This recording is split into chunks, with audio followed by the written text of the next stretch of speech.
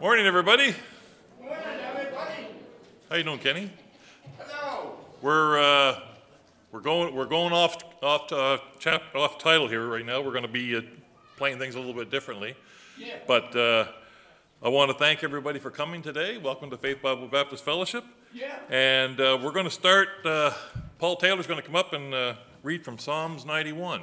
Oh, yeah. My Bible. Yep. Huh? Want a hand? My Bible. Somewhere here. It's back there. My Bible back there? Right? Okay, everybody, I'll read the whole thing, and I won't make you read this morning. And Psalm 91 is talking about the security of the godly. He that dwelleth in the secret place of the Most High shall abide under the shadow of the Almighty. I will say of the Lord, He is my refuge and my fortress, my God, in Him will I trust. Surely He shall deliver thee from the snare of the fowler and from the noisome pestilence. He shall cover thee with His feathers, and under His wings shalt thou trust. His truth shall be thy shield and buckler. Thou shalt not be afraid for the terror by night, nor the arrow that flieth by day, nor for the pestilence that walketh in darkness, nor for the destruction that wasteth at noonday. 1,000 shall fall at thy side, and 10,000 at thy right hand, but it shall not come nigh thee. Only with thine eyes shalt thou behold and see the reward of the wicked. Because thou hast made the Lord, which is my refuge, even the Most High, thy habitation.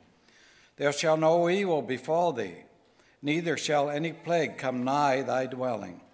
For He shall give His angels charge over thee, to keep thee in all thy ways. They shall bear thee up in their hands, lest thou dash thy foot against a stone. Thou shalt tread upon the lion and adder. The young lion and the dragon shalt thou trample under feet. Because He hath set His love upon me, therefore will I deliver him. I will set him on high, because he hath known my name. He shall call upon me, and I will answer him.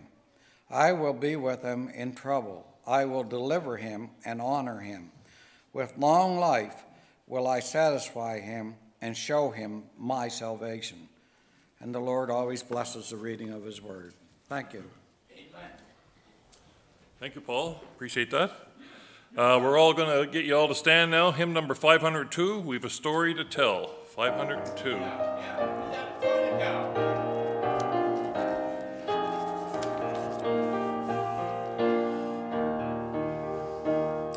a story to tell. We've a story to tell to the nations, as you heard their hearts to the right. A story of truth and mercy, a story of peace and love, a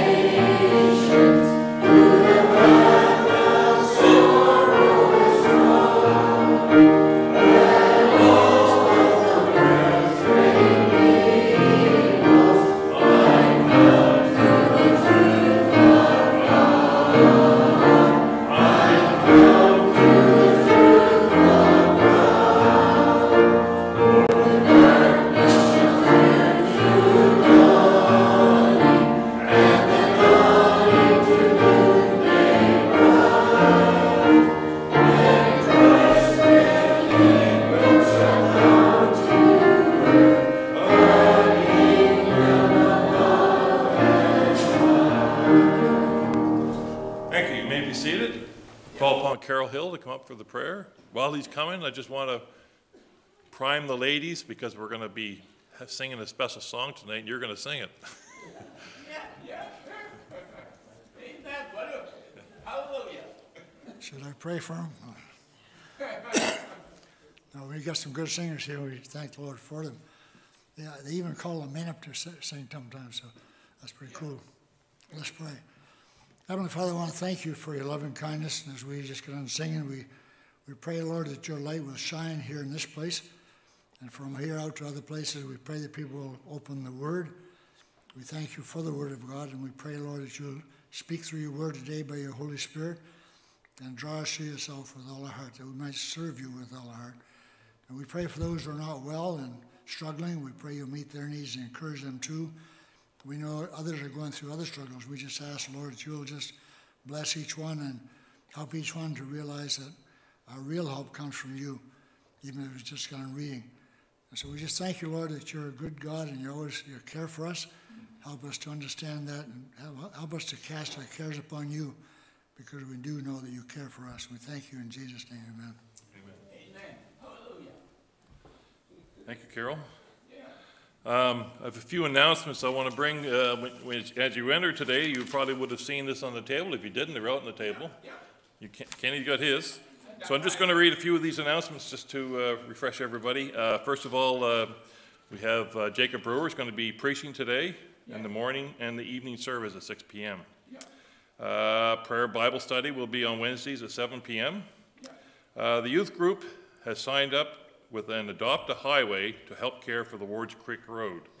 They're going to be picking up garbage along the road on May the 13th, starting at 1 p.m. And if you're able to join them, sign-up sheet is in the foyer out there. It's located between the two bathroom doors. Attention men, there are plans in the making for the men's breakfast starting, it's on Saturday, May the 6th at 8 a.m. at JJ's. And there's also a sign-up sheet out there in the foyer. You going, Kenny? I love JJ. Yes, I love JJ. I like breakfast. Yeah, I like breakfast too. Dates to remember. We have May the 25th, the Awana closing. June 11th is the graduation Sunday for, no, wait a minute now. June 11th is for graduation Sunday, yes. Then July 3rd to the 7th is for VBS. August the 18th and 19th is the Giant Flea Market. September the 10th is the Harvest Picnic. September 17th at 11 a.m. John and Linda Begin will be sharing with a luncheon. John and Linda Begin will be sharing with a luncheon to follow. And we have A and BC grocery grabber coupons are up on the bulletin board at the front doors. Grab a coupon, or three the pastor put here. Purchase the items and bring them back with the coupon to the church. Erica Cripps is putting together a schedule for special music on Sundays. If you're a member and would like to participate in this service, please talk to her. If you're not a member, would you consider becoming one? There are 3 basic criteria: saved, baptism, willing to submit to the leadership and doctrine of the positions of fellowship. And we're going to be starting this. Yes, I'm going to turn it over. Thanks, Grace. Yeah. Okay. So on the other side of the bulletin is you have Ladies' Day at Hampton Bible Camp. Yeah. Now that's Saturday, May 27th. Registration's at 9:30, between 9:30 and 10:15. And it's just a relaxing day of fun, fellowship, and faith. The speaker is going to be Dr. Marsha Boyd Mitchell from the Christian School. $55 per person. Lunch and supper is included, and there's a registration website address there. Also below that, Hampton Bible Camp is having their spring banquet drive-through or sit down Saturday, May 6th, 4:30 to 6:30. I assume that's at the Hampton Bible Camp. Yeah. And you can pre-register as well, and there's an address on there. So if you haven't picked this up, you can pick it up on the way out. There's still some out there. I saw them. Okay. So I'm going to we're going to have a few choruses. I'll get everybody to stand again. And we'll start off with singing hymn number from the chorus book, hymn number 100, I'm So Happy. I'm so happy. I'm so happy, here's the reason why. Jesus took my burdens all away. Now I'm singing as the days go by. Jesus took my burdens all away. Once my heart was heavy with the load of sin. Jesus took the load and gave me peace within. Now I'm singing as the days go by. Jesus took my burdens all away. And hymn number 15, There is a Redeemer. Yeah. Yeah. He's a demon.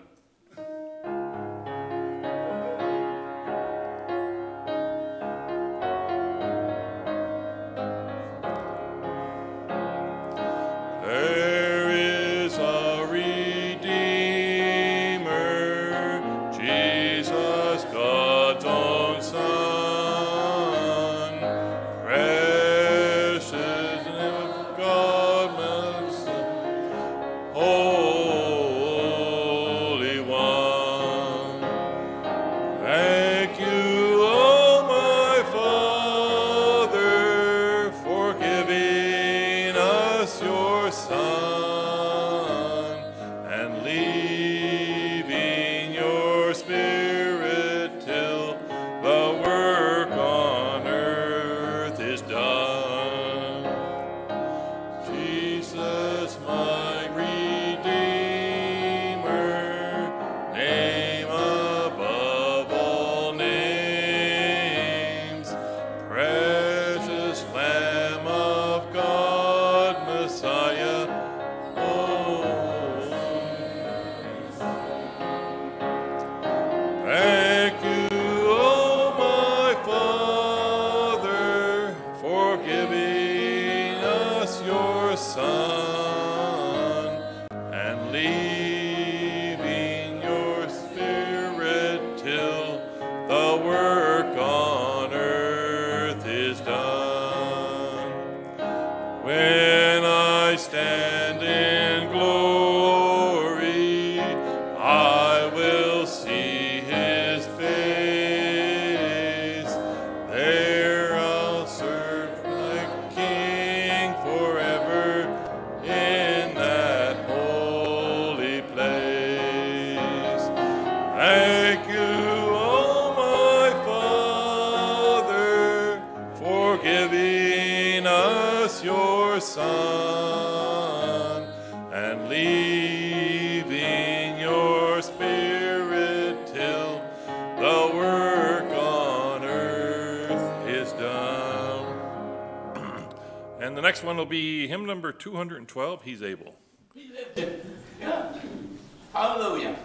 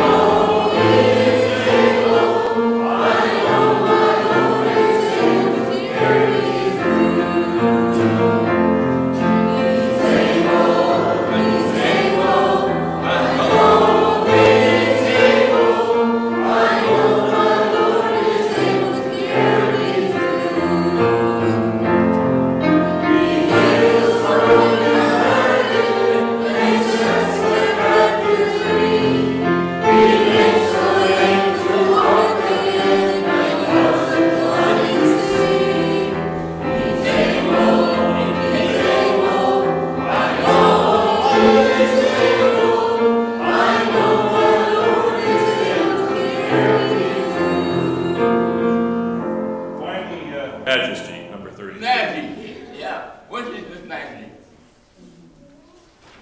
Yeah. Hallelujah. Find it.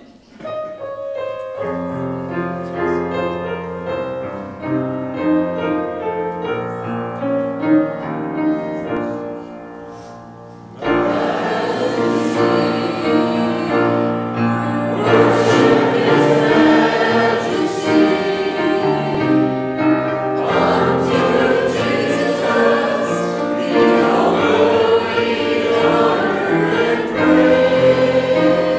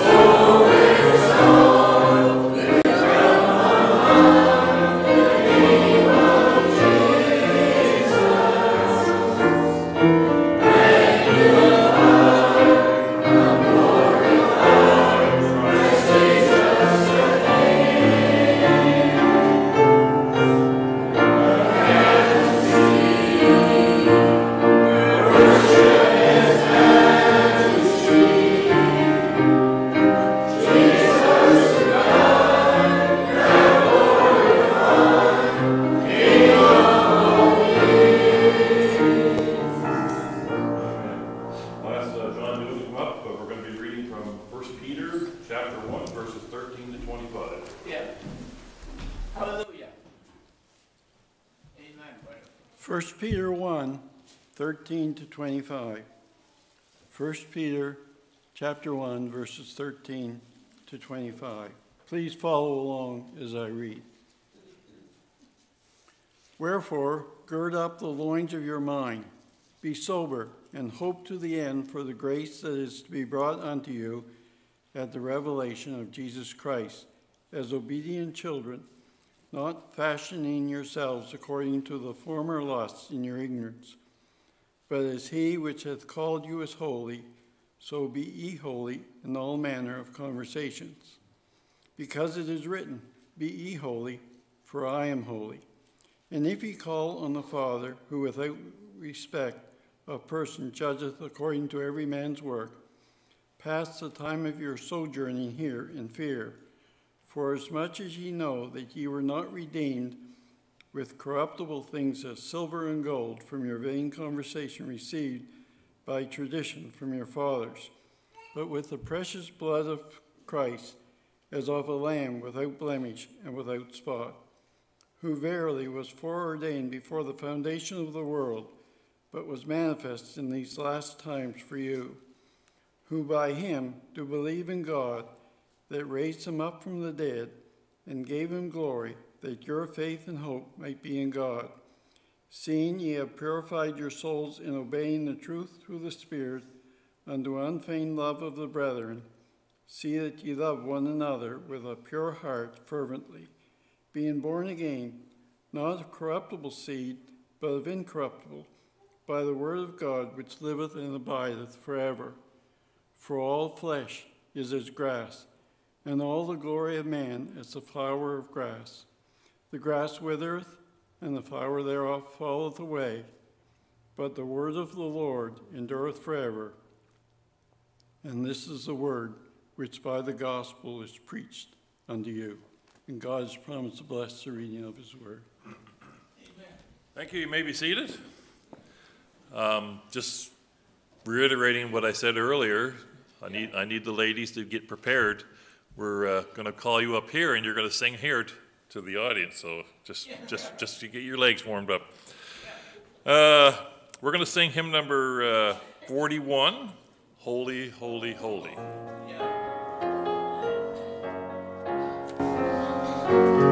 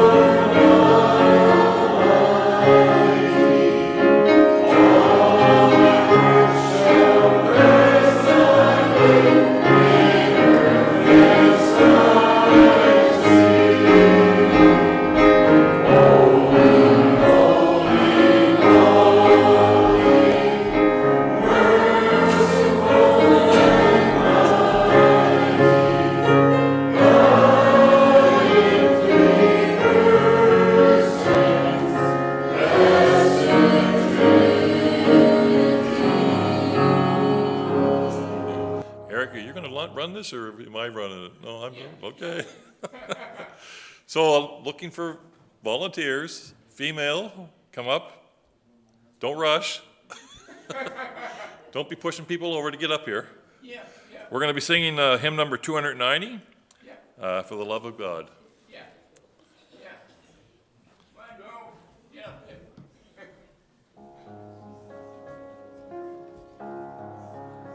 Here's the tongue, baby tongue.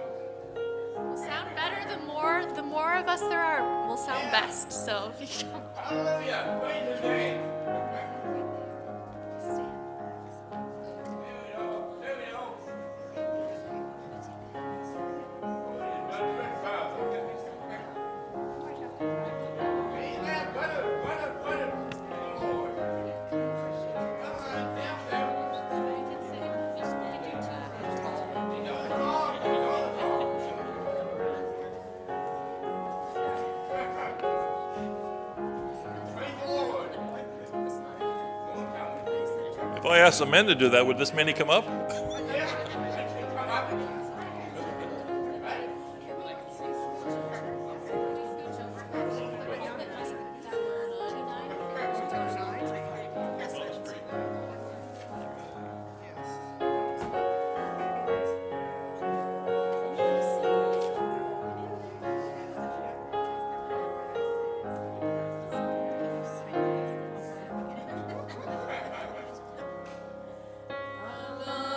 The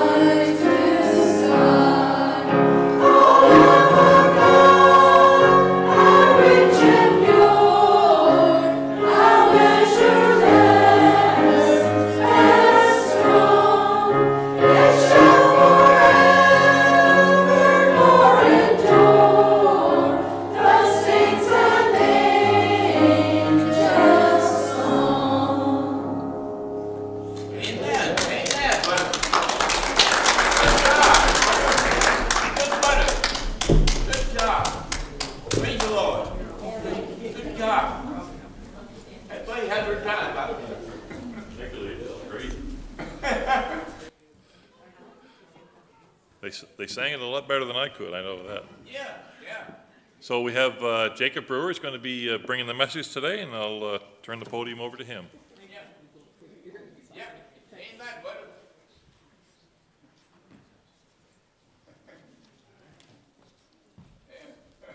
Good morning, everybody. Good morning. Let's take a little swig of this. Praise the Lord. Praise the Lord for you. Graham mentioned men's breakfast this Saturday. I think Jordan and I have been kind of organizing that Yeah. last little bit. And so if you're a man here this morning, we would love to have you come join us at JJ's this coming Saturday, 8 a.m. Yeah. Yeah. A good friend of mine, Brock Casey, spent some time in northern Quebec in the First Nation Reserve up there for probably 2-3 years, I guess. Anyways, some by himself, some with his wife. And anyways, God drastically changed his life about 10 years ago, right before him and I met, and he came to Bible school. Yeah. And so anyways, he's got a great testimony, and so I asked him to come share at that, so I'm sure that'll be a blessing. So yeah, so I think we rented the conference room and stuff there at JJ, so there should be lots of room. And if anyone needs a ride or something, let me know, or Jordan's here somewhere. Anyways, but let us know, and we'd love for you to join us. Turn your Bibles this morning to Psalm chapter 107. We've been studying the book of Jonah for about 6 or 7 weeks now upstairs in the Sunday school class, and I guess tonight's message and this morning's message kind of our stuff I've kind of been challenged by through that. I guess tonight I might just talk about the book of Jonah and things I've learned from that, but this was kind of something I specifically really spoke to my heart a couple weeks ago, probably about a month ago now, I guess, in Sunday school. And we're going through using this book by David Jeremiah called The Runaway Prophet. It kind of goes through the book of Jonah, but this was a specific topic that and it kind of zoned in on this chapter. It really spoke to my heart. Psalm chapter 107. I'm not going to read the whole thing for you, but I will as we go along here. But I guess before we get started, I'll open in prayer. Heavenly Father, thank you for this morning. Thank you that we can come together as one local body and open your word together and look at it. And God, we pray that through your Spirit that you'll challenge us this morning and speak to our hearts. And God, we just thank you how your word does not return void. And so, Lord, we can bank on that this morning. So we just thank you for that. And we pray these things in Jesus' name. Amen. It says in verse 43, I'm going to start at the end of the chapter, actually. It says, whoso is wise will observe these things, even they shall understand the loving kindness of the Lord. I guess to start off this morning, I was going to ask the question, how would you define the loving kindness of God? If someone said, what is the loving kindness of God? What does that mean?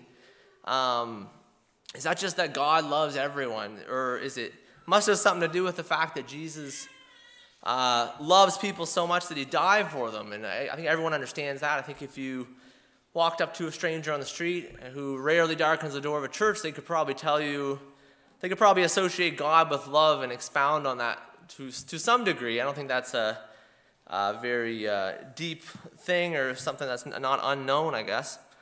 Maybe when you're younger, I know this has definitely happened to me. You knew a song from when you were younger and you just sing it all the time. And as you get older, you look at the lyrics of that song and you say, wow, is that actually what that means? Maybe I shouldn't be singing that. But when you're younger, you don't understand what it means. A TV show, you saw something, it's like, I didn't really understand. And then you're like, maybe I shouldn't be watching that. Maybe I shouldn't be listening to that song. That's what those words and lyrics mean. Oh, yeah. We can hear and say words so easily and quickly and lack the knowledge of what the true meaning is, and I think we can I think the word love is obviously thrown around quite loosely in circles today. In Proverbs chapter 19, verse 8, it says, that he that getteth wisdom loveth his own soul. He that keepeth understanding shall find good. It says it's a wise thing to understand the loving kindness of God. If you understand this, it's wise. And whoever loves wisdom loves his own soul. I love the Psalms and Proverbs quite a bit. It's kind of like a really easy thing to go to in the morning in your devotions and read. And it's always a blessing or a challenge. But I love the Psalms and Proverbs because living in such an intellectual world, I used to do some street evangelism especially when I was in Bible school. Not really much anymore, but we used to go on the university campus in Fredericton. And I was just talking to Brock, the guy who was speaking at the men's breakfast this Saturday. I was just talking to him about this a couple weeks ago, how we met up with a guy on the Fredericton UNB campus, started telling him about the Lord, and he was into Baha'i. I don't know if any of you guys are familiar with that. It's a certain, I don't know if it's like a Middle Eastern religion. I don't know much about it, but, and just the words this guy was using and the depth he was going into, you're just like, like, this is not something for a Saturday afternoon. I don't know, like, it was way out there. But you talk to some people and their beliefs. Chelsea and I have been watching some Ray Comfort last week, and some people's explanations of why we're here or who God is, you're just like, what on earth? Yeah. And you're like, what are they talking about? Like, your purpose here, and they use all these big words and all these, everything is so subjective, and it's like, do you even know what that means yourself? I believe God is the universe, and he's in the air we breathe, and blah, blah. It's like, what does that even mean? Like, and people don't know people don't even know what they're saying. So living in such like an intellectual world, people think very deeply, and they know the meaning of life. They know it so well, they don't even know it. But these books talk about the wisdom of God, like wisdom, knowing wisdom, knowledge, understanding. That's what Psalms and especially Proverbs is really about. So it's kind of in a world like this, these are really good books to go to. These books say that wisdom comes from knowing God and knowing about God. Well, the smartest people in the world would be atheists probably, and so they're actually not very wise or smart. To have a correct view of God, the Bible says, is the first step to wisdom, to being wise. And you're dumb if you don't take any consideration to who God is.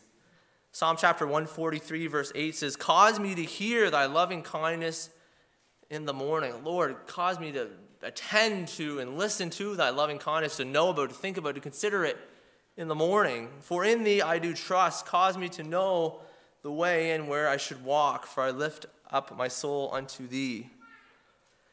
Do we understand the loving kindness of God? It says in verse 43, someone who is wise, even they shall understand. They'll observe these things. And we can say this about a lot of Scripture. If you observe the Scriptures, even these shall understand the loving kindness of God. But it's obviously specifically talking about this passage. Do we understand the loving God like we understand, I think Elvis in here. Do we understand the loving God like we understand that we should be eating healthy food, but we eat unhealthy food? But we are unhealthy because we like eating unhealthy food and wonder why we're unhealthy. Is that how we understand the loving kindness of God? Maybe we have heard it taught, probably know a generic definition of what the loving kindness of God is, love of God, the kindness of God, the goodness of God. We hear these terms talked about quite frequently and think about them, I'm sure, and maybe have an understanding of them. But maybe understanding what it means for us and how it should affect us has probably not been a priority. And I think this is probably what this is getting at. Loving kindness, loving someone with no reason to love them. What does the Bible mean by the loving kindness of God? Well, another translation, it says that the loving kindness of God is translated the steadfast love of God. In the complete word study of the Old Testament, it actually says that this word in the Old Testament is one of the most important words in the Old Testament, this word loving kindness. It can also be translated mercy, and we see that in verse 1, the mercy of God. I'm not going to try and pronounce this. I believe it's a Hebrew word, but I'll try my best. But it says the act of chased, I think, chaste, presupposes the existence of a relationship between parties involved. Where no normal relationship had previously been recognized, the person's exercising of this word has chosen to treat the recipient as if such a relationship did exist. It's like going up to a random person and calling them mom or dad, or treating them like they're your mom or dad, or treating them like you're your brother. You've known them for 1,000 years, and it's like, what's your name? Who are you? That's what this word means. That's what loving kindness means. It means treating someone as if you've already had a relationship with them before, even though there was no relationship before. It's like, that doesn't even make any sense. Well, Romans chapter 5, verse 8 kind of drives home this. thought, and we know this verse very well. It says, but God shows his love toward us so that while we are still sinners, Christ died for us. That's right there is the loving kindness of God, that while we are still sinners, while we are on the opposite, the other side of the gorge from God, right? We were in a fellowship with God. He still died for us, still loved us, still showed his love toward us. Treating a stranger with the same love you treat the person you love the most in the world. This type of love is not really familiar to the average person. I work for myself, do like carpentry and landscaping and stuff, and everyone you talk to wants you to cut them a deal. They want the lowest price, or you're charging too much, or whatever it is.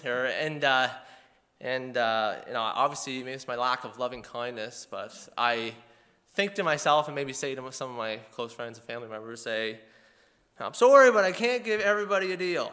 That's just the truth, right? But maybe for my brother or sister, maybe for my mom or my grandmother or whatever, but you're a stranger I just met, and I would love to complete this job, but I can't give you the family discount.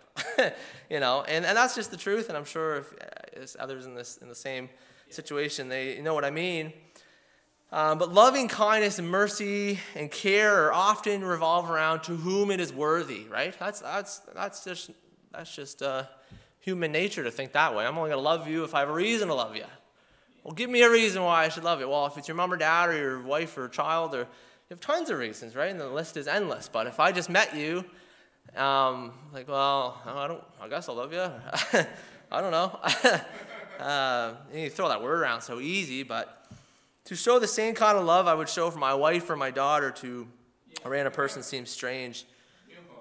This loving kindness, steadfast love it's hard enough to show to a family member, right? To show this love that is, this deep kind of love and then we're going to talk about that to a family member. It's harder to show to a friend. It's unlikely to show to an acquaintance, but it's impossible to show to an enemy. I'm not going to show that kind of love to an enemy.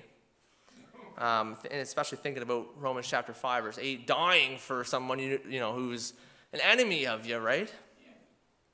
Sadly, and thinking more about this, sadly our enemies can be found inside our church walls, right? I can be in here this morning and my enemy can be sitting 3 rows back. Oh, I don't know, but I wasn't talking about Graham, I promise.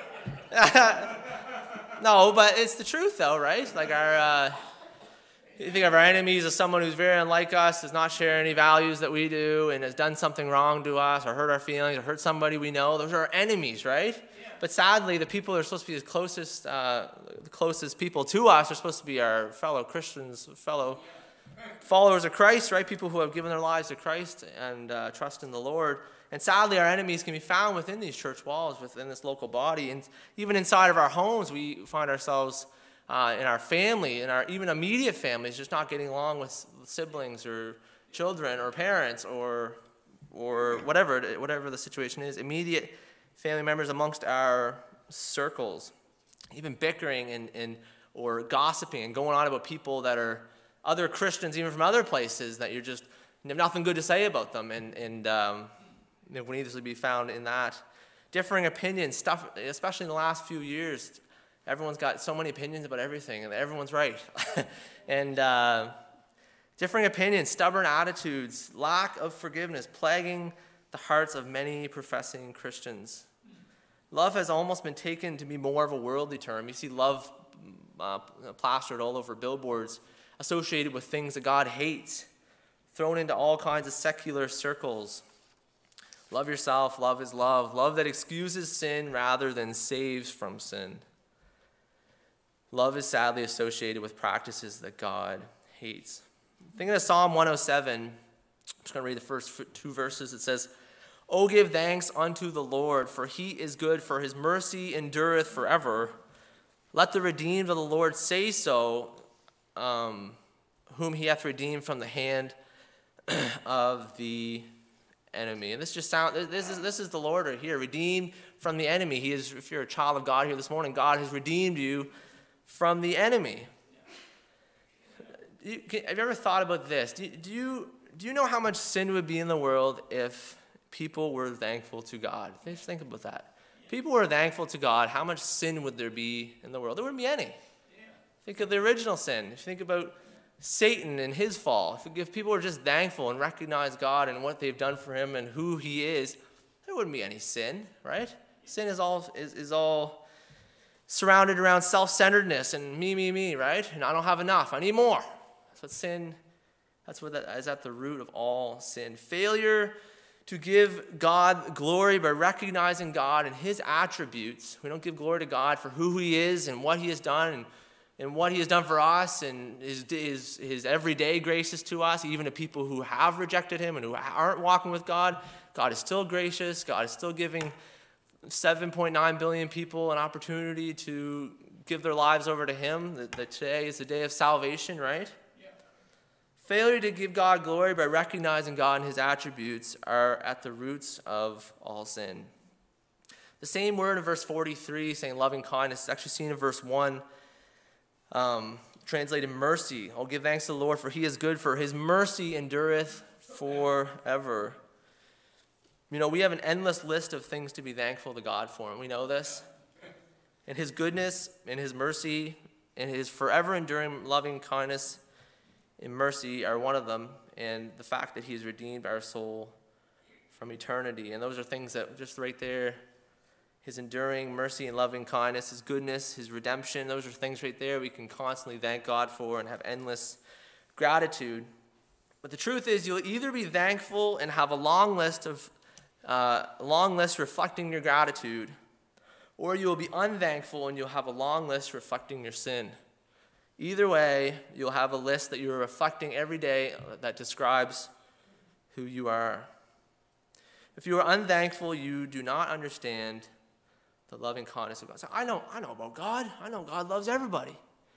It's like, well, you can know the facts about it, just like you can know the fact about that Jesus did die for everyone, that Jesus did rise again. We just celebrated that God loves, that God, and the gospel, we can understand all the facts, but do we understand it and have we applied it to our own lives? Continuing on thinking about ungratefulness, I think this is really at the core of a lot of this, not understanding God and his love, his loving kindness specifically. Ungratefulness is listed under the list of characteristics of people in the last days in 2 Timothy chapter 3, verse 2. In 1 Timothy chapter 4, verse 1 to 4, it emphasizes how in the last days some will depart from the faith. They get into all kinds of stuff, forbid from marriage, which you see all that kind of stuff, forbidding from meats, things that God prepared to be taken with thanksgiving. People stop taking that and they say it's not good anymore. Well, we see all kinds of that. We're going to be talking about that some. It's things that God created to be received with thanksgiving of them which believe and know the truth. In verse 4, for every creature of God is good, and nothing is to be refused, it is to be received with thanksgiving. Well, people are rejecting all kinds of things that God has created to be taken for good, to eat, to consume, and they're saying, oh, this isn't good, and anyways. Ungratefulness opens up a world of sin. Psalm 63, verse 3 says, because thy loving kindness is better than life, my lips shall praise thee. You got to ask, what's better than life? What's better than life? Nothing's better than life. I don't have life. What do I got, right? If you don't have anything, if you don't have life, you say at the end of the day, you could live your whole life and make $1 gazillion, and at the end of the day, you're still going to die and you can't take it with you. So what's better than life? Nothing. The Bible says Jesus is better than life. His loving kindness is better than life because you can still have the breath in your lungs, but have no life apart from Jesus Christ. God's loving kindness directs our mind and heart beyond the life we hold so dearly, structuring our cares and priorities around eternal life with the Savior who so cares for us. Thinking further on Psalm 107, and there's 4 examples here in Psalm 107 of people who experience God's loving kindness and very relatable examples where God shows his loving kindness, his steadfast love, his mercy to people who are ungrateful, undeserving, and helpless. So number 1 is found in verse 3. It says, I'll start in verse 2. It says, let the redeemed of the Lord say so, whom he hath redeemed from the hand of the enemy, and gathered them out of lands from the east and from the west and from the north and from the south. They wandered in the wilderness in a solitary way. They found no city to dwell in. Hungry and thirsty, their soul fainted in them.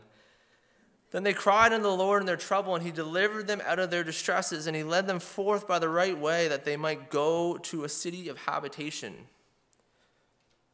People want a place to live, right? They don't want to be wandering in the wilderness.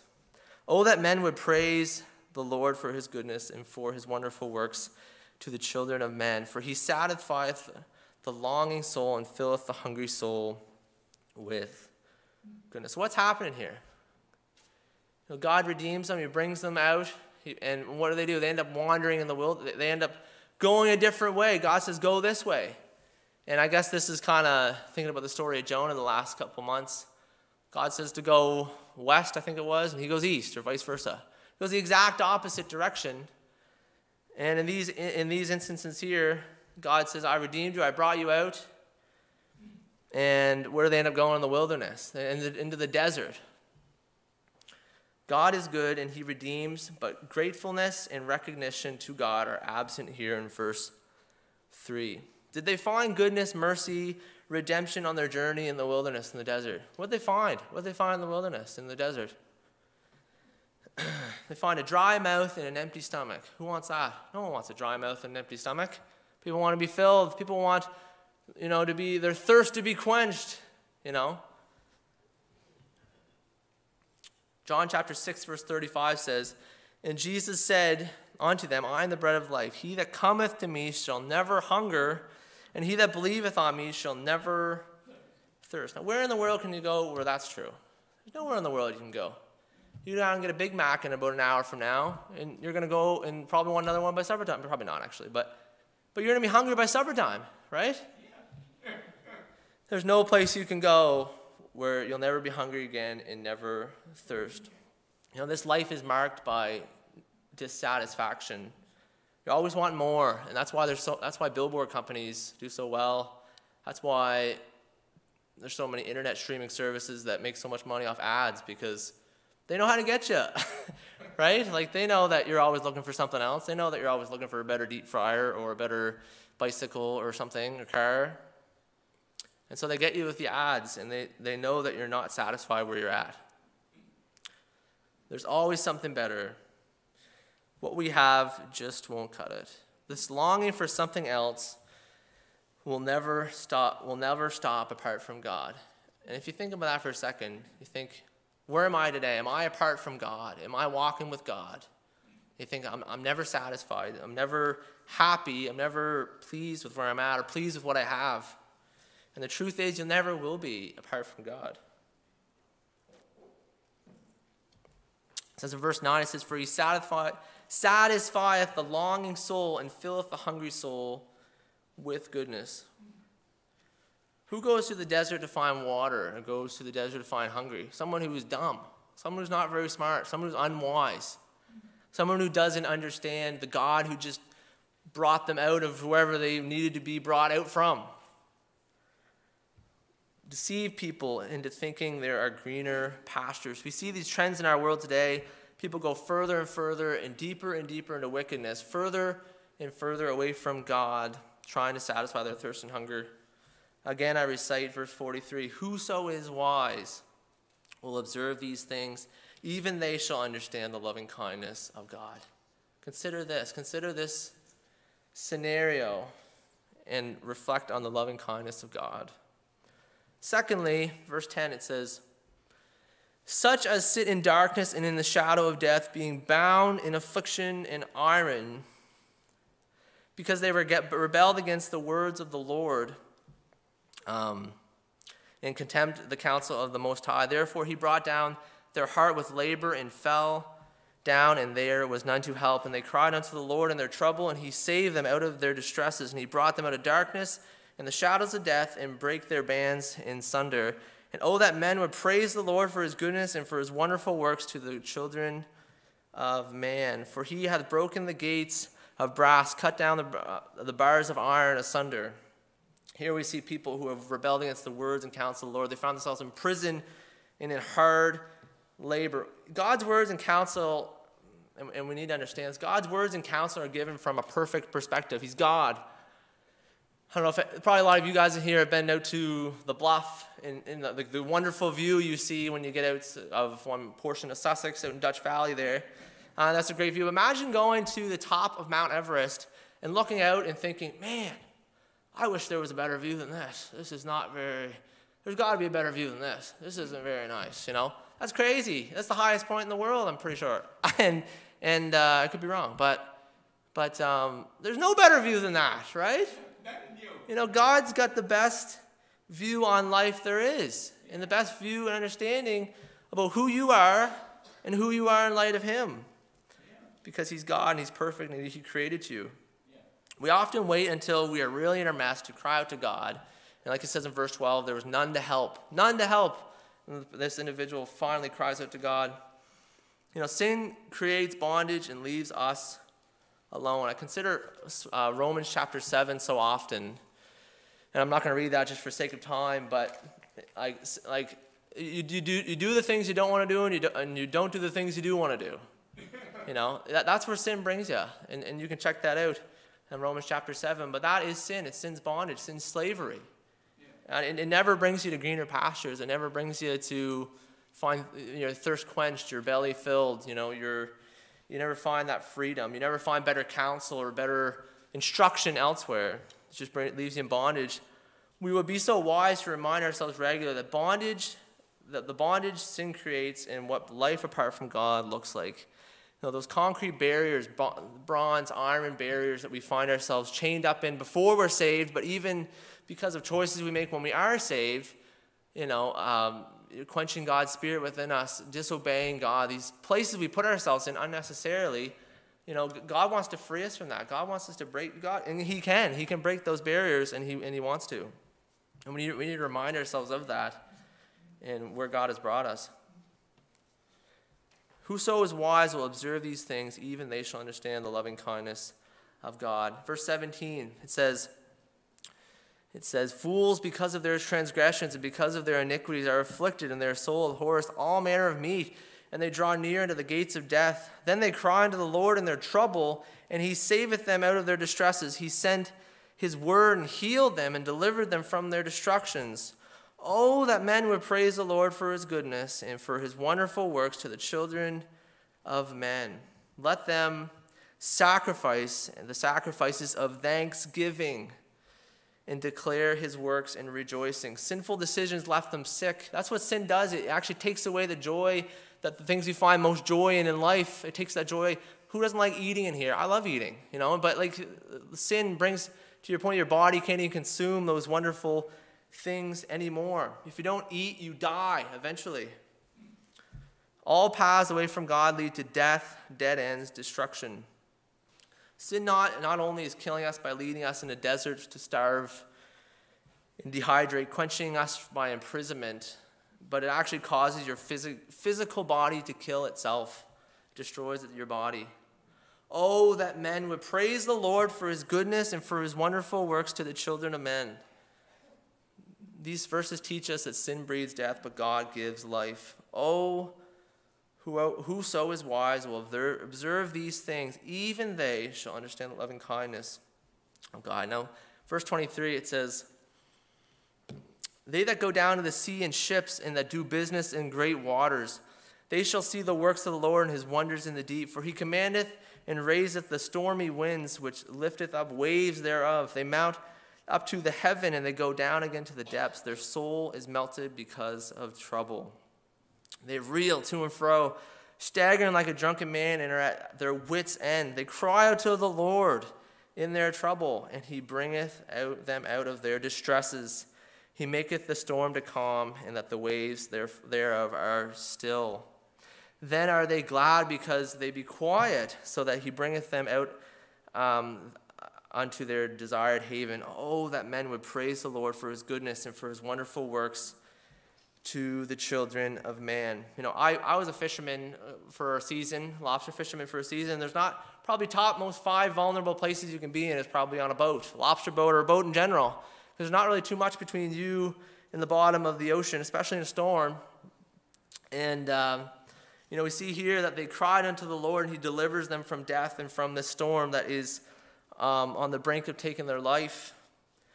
Whoso is wise will observe these things. All these people find themselves in pretty difficult situations, and what led them there was their sin. In this chapter, we see a God who loves those who do not deserve love and mercy. I see a God who loves and delivers when no one else can. A God who loves and delivers people who maybe shouldn't be delivered. Verse 32, just to finish off this chapter, I know we're pressing for time, but it says, and let them exalt him also in the congregation of the people. Praise him in the assembly of the elders. He turneth rivers into a wilderness and the water springs into dry ground. He had the power to turn something upside down and without explanation. He turneth the river, verse 34, a fruitful land into barrenness, for the wickedness of them that dwell therein. He turneth the wilderness into a standing water, and dry ground into water springs. And there he maketh the hungry to dwell, that they may prepare a city of habitation, and sow the fields and plant vineyards, which may yield fruits of increase. He blesses them also, so that they are multiplied greatly, and suffereth not their cattle to decrease. Again, they are minished and brought low through oppression, affliction, and sorrow. He poureth contempt upon princes, and causeth them to wander in the wilderness, where there is no way. Yet seeth he the poor on high from affliction, and maketh him families like stock. The righteous shall see it and rejoice, and all iniquity shall stop her mouth. Whoso is wise will observe these things. Even they shall understand the loving kindness of the Lord. Now in these final verses, in verse 32 on, we see in some of the verses, we see a judge, but we also see a redeemer. And that's what we see throughout this whole passage. A God who is in control, but a God who is the redeemer, a God who will judge, a God who will redeem. Do you understand the loving kindness of God? Does the loving kindness of God mean that God is love and that he loves everyone so that he would never send anyone to hell? Like, is that what that means? Does it mean that as a Christian we can just live whatever way we want, keep asking for God for forgiveness, and just like these people in this passage, they are redeemed, God has taken them, God has shown that he is true and loving and caring, and they still go off and do their own thing, and he's got to redeem them again because he's so good? You know, is it just that we can run off, do whatever we want, God's going to be there, he's the big red button that we can just stomp when we need his help? The loving kindness is that God is love, life, holiness, justice, righteousness, creator, good, merciful, redeemer. And we pervert love, change its definition to fit our understanding and desires. Our life is leading to death and promotes death. We live unholy lives and are an unholy people, committing continual injustices in the face of our holy God, worshiping creation rather than the creator. That's what the scriptures say also. And for his mercy and goodness and his redemption, we are unthankful. Do we understand where that leaves us in light of an almighty, all-holy God? Your life goes against this God. Your life goes completely against who this God is. And, you know, that should scare us. That should leave us in a place of, terror, fear. And that's what the Bible says, the fear of the Lord is the beginning of wisdom. We need to get to that place where we fear God and say, wow, I really am standing in not the right line of a God that is not happy with the way my life looks and who I am. You see, I understand God's love. He loved us even though we were his strangers and enemies, and he is gracious and merciful and redeemer. We understand that. But what does that mean to you? We understand all that, but what does that mean to you? And how is that affecting your life today? How is that affecting your life tomorrow morning? When you walk in here and your thoughts about certain people in this room, or certain people or your family members, or whatever, or the government. We were talking about that this morning in Sunday school. How does that affect you when you talk about the federal government or whatever? And I'm not going to keep going on about that, but that's something that's spoken to me quite a bit and challenged me. How has the fact of God's love changed you? Has God's unprecedented love changed you? I know we're pressing for time, but I was thinking about this, and it really It really, when I was younger, maybe this isn't a good story, but I thought it really went along. But when I was younger, my friends and I, we used to like switch up bikes. We put big wheels in the front, small wheels in the back. We'd paint them up, do crazy things to them. And like behind my dad's garage, we had probably 100 bikes just from ones we pull out of the garbage and taking parts off of. And this one fella we knew, he bought a brand new bike, and it just off the lot and brought it home. We said, Matt, we will make your bike the coolest bike. And it's a nice bike already, but we'll make it even better. So we brought it up to our house, and we stripped it right down, and we painted it for him, all kinds of colors. And he lived with his grandmother, and his grandmother showed up, and she ripped us up and down, side to side, rightfully so. And we obviously don't understand as kids. We're like, we're just trying to. He wanted this. He was happy as a clam. He had a big smile on his face, but his grandmother obviously bought the bike. But, you know, when you see the grandmother in the store from there on out, it's not really a, hey, how's it going? It's a, and maybe you keep walking, maybe you don't say anything at all. And, you know, that's the way it is in life, right? You make a big mistake and you hurt somebody or cost somebody money or whatever, and, you know, it's just kind of like a nice wave walking by them or maybe no wave at all. But with God, that's not the case, and the loving kindness of God, we are always doing dumb things. You know, we're always doing wild things like that in the face of God.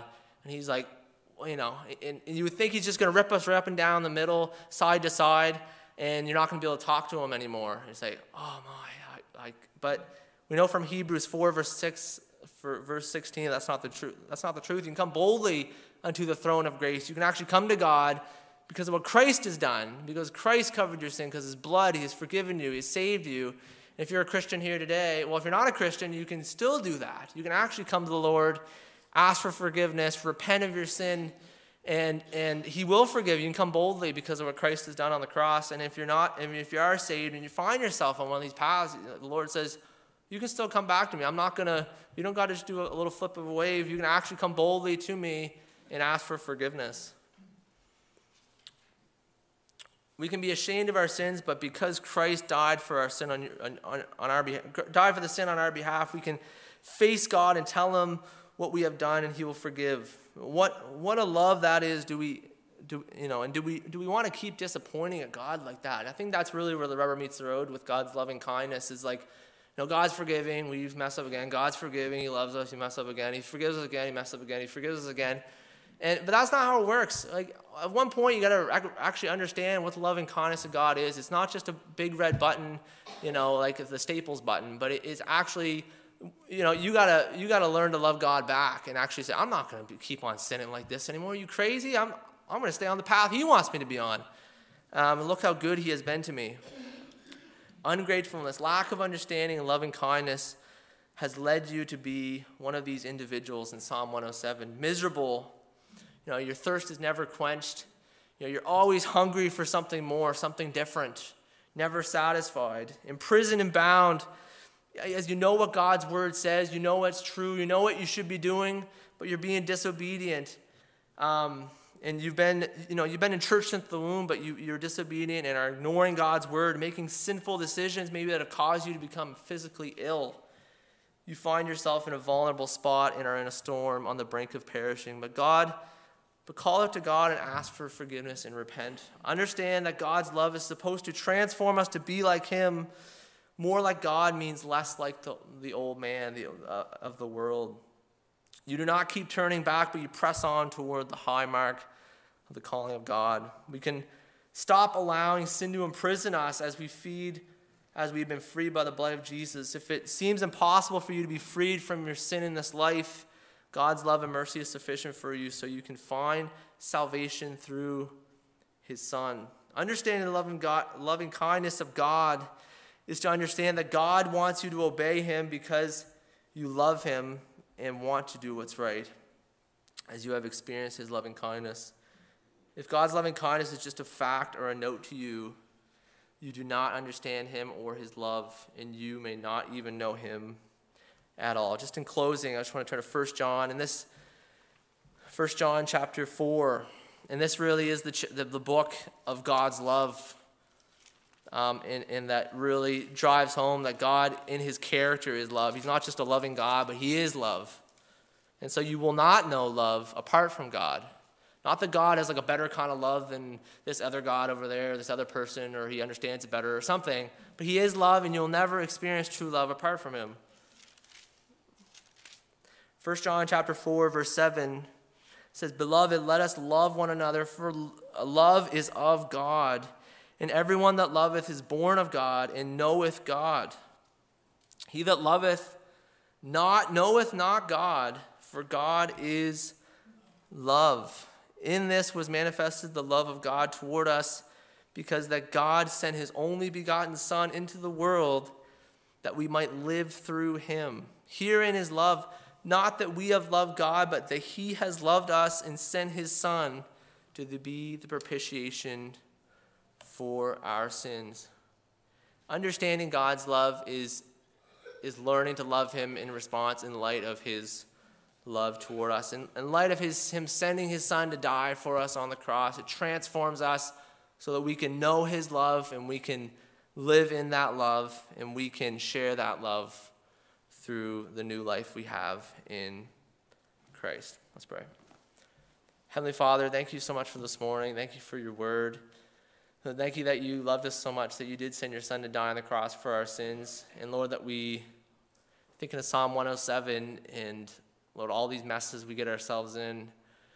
And each one of us here in this room have been in all kinds of messes, I'm sure. But Lord, if we are saved here today, we know that you have redeemed us for our souls from hell and from eternal destruction and from separation from you. But Lord, even as we so easily, God, as we do not probably understand your loving kindness to where we should, but we easily go back to where we shouldn't be and in paths we shouldn't be on. Lord, we just ask for forgiveness for that. And Lord, I pray, God, that we will seek to have a deeper understanding of your love for us and your care for us, and how you want us to live that life that you have called us to live, and with that high calling that you have called us to. We just thank you, Lord, in Jesus' name. Amen. Amen. Closing this morning, I'm not sure which hymn it is, but we'll sing the first verse of Follow On. I'm going to ask you guys to stand. We'll just sing the first verse of Follow On.